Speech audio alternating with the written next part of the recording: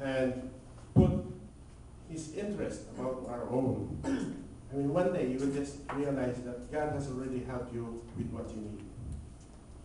That God cannot be undone in His universe.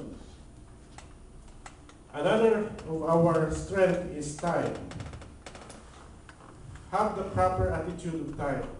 We do not own our time. We merely manage it. We have 24 hours a day. We allocate 8 hours for sleeping, so there's 16 hours left. We dedicate another 8 hours for our work, so there's 8 hours left. How do we manage those 8 hours that is left? We need to spend time with our families, our spouses and our children. Generous amount of time for that. Another generous time for the Lord. So we need to manage it the way the Lord wanted us to manage it. We need to be generous with our time. Use it not just for ourselves, but for others.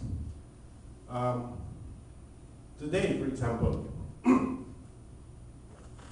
it was starting to rain when we left High Point, but I thought it was a beautiful day to be mowing the yard and have some beer probably in the backyard and read something. But I'm here. I'm spending my time here. These are the things that God is calling us to be generous. Art has already called me or talked to me several weeks ago to be here this day. So no matter how good the day is in High Point, I'm here. So I'm serving the Lord. I'm not glorifying myself, I'm just saying an example. Seek God's direction as to how you should spend your time. Examine what you do with your free time. Some of us can quickly spend our free time with movies, reading books, or sleeping, but maybe we can spend a little bit of that time for the Lord. We need to read the Bible, probably pray the rosary, or just spend a quiet moment with Him. Just sit in the backyard, just think of the good things that the Lord has given us. That's good enough. Another way of spending our time is to volunteer to do Christian service. Yesterday I saw a group of Filipinos in Greensboro. They were packing relief goods for the Philippines.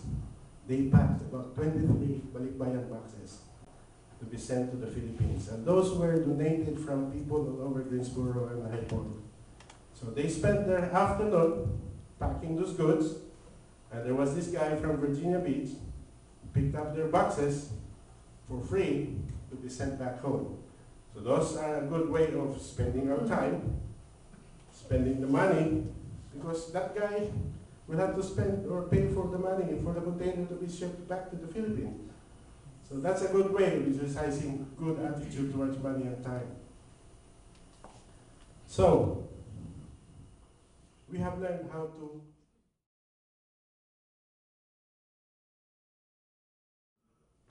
love God with all our heart, with all our mind, and with all our strength. Okay? We need to develop a personal relationship with Him as His sons and daughters. This is with regards to loving Him with all our heart. We need to spend regular time with Him in prayer and scripture reading. To love Him with all our mind, we need to keep our minds clean and holy. We need to preoccupy our minds with all the things of God, preserving it from negative thoughts and unholy influences. With regards to strength, we need to develop proper attitude toward money, act according to God's interest through almsgiving and tithing, and seek God's guidance as to how we spend our free time. So if we only think about this, it may seem so difficult, but little by little, we will be able to do it. Loving God is a very high ideal. God Himself is perfect. So anything that He asks of us is of a very high level, very high ideal. But Jesus himself showed us the way. He spent his life here. He died for us. He showed us the way. And he is our model in loving God. He was dedicated to accomplishing his mission. Jesus was. In John chapter 4, verse 34, and Jesus said to them, "My food is to do the will of the one who sent me and to finish his work." That is his commitment. He was obedient even unto death. In Luke chapter 22, verse 42, Jesus said, "Father, if you are willing, take this cup away from me. Still, not my will, but yours be done." That is how obedient he was. He was constantly seeking the Father's will. In Mark chapter 1, verse 35, rising very early before dawn, he left and went off to a deserted place where he prayed. Even Jesus himself spent a great deal of time with the Lord.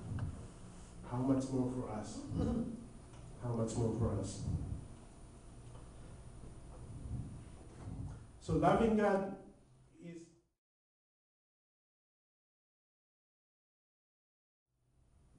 a very high ideal.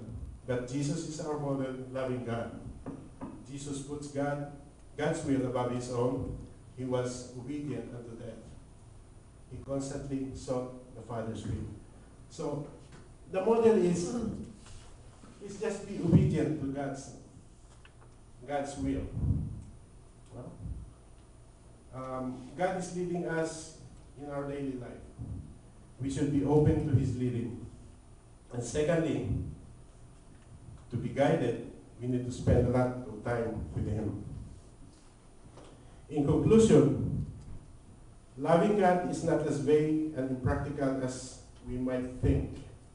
Rather, it involves specific practical actions and decisions and commitments.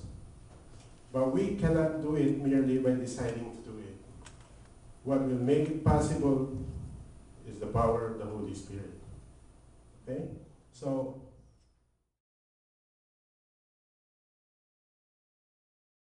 loving God can seem too overwhelming. Merely deciding to do it, to do so, is not enough. The power of the Holy Spirit will make it possible for us. God is not really that unreachable anywhere. We can keep a quiet moment with him. As my father said before, when we asked him to join us in prayer, he said, "Yeah, I will join you later. Anyway, anywhere, I can be with the Lord. I can pray for him. Anywhere." And that's true. Anywhere. Anywhere, anytime. Wherever you are, wherever we are, his presence is with us. Amen? Amen. So that concludes the fifth talk. Do we have some break?